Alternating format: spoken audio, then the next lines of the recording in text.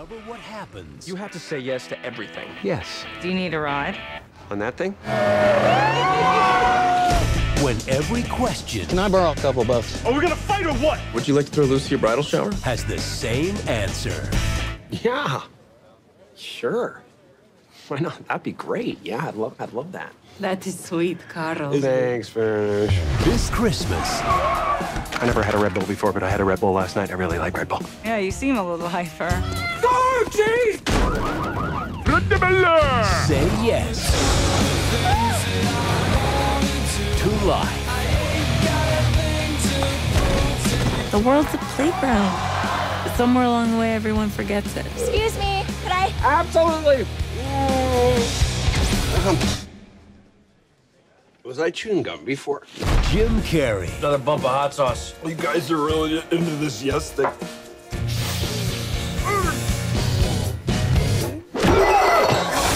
Yes Man. Would I like to increase the size of my... Right. Like I need that.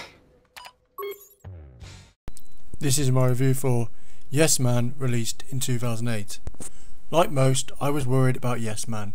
It looked like a complete copy of Liar Liar, which in my opinion is one of the funniest films ever made and in my top 20 of all time.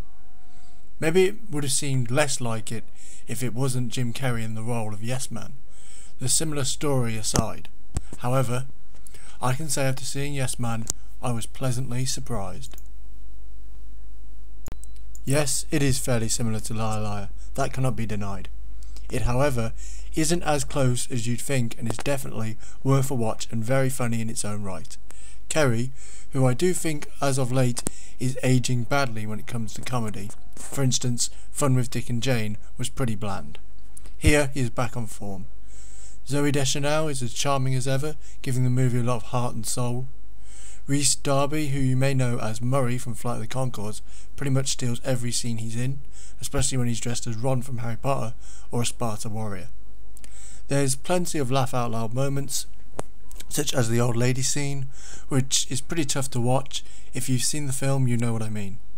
The movie didn't click with me straight away. It took a while to get into the flow. For instance, Carrey saying no to his phone may be the most annoying thing I've ever seen.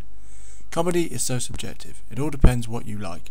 But it made me laugh enough. Even some little moments, such as the homeless guy making Carrey drive him in his car for miles, only to get out and jump in a bush.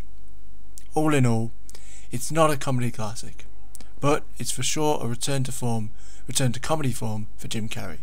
An enjoyable, very funny at times movie that I recommend to anyone up for a good laugh.